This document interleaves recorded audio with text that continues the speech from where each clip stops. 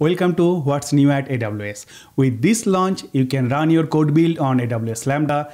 Thanks to AWS Lambda's auto-scaling, builds run without queuing. Lambda's near-instant startup leads to faster builds and cost saving due to per-second billing. Check out this video to see this feature in action.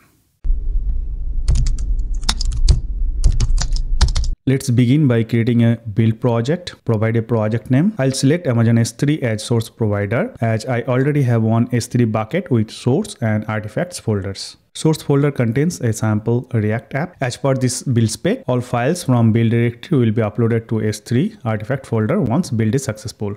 Source/testapp.zip will be the S3 object key. In the environment section, you will find the new Lambda compute environment. It is highly optimized for near-instant startup, resulting faster builds. AWS Lambda also automatically scales, so builds will not be waiting in the queue. You can also save some cost due to per-second billing model of Lambda. All sounds so good. Then why this EC2 option is still there?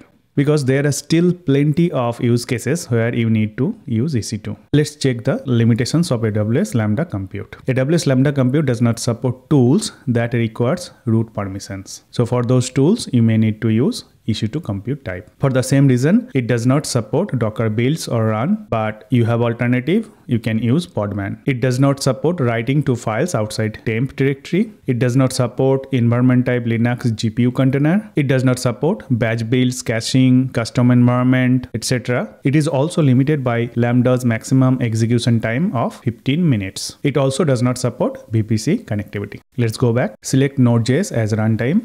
Select image version and scroll down. Select Amazon S3 as artifact type, choose the bucket and provide that artifact folder name. Finally click create build project. Under build details environment section, you can see all the details of the environment. Let's click edit. In additional configuration section, you can add more memory, you can add environment variable, and then you can update the environment. Let's start the build. Build is in progress.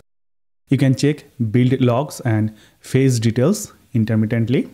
In few seconds, build will be completed successfully. Let's go to artifacts folder of S3 bucket. Here we can see all the files from React builds are uploaded here.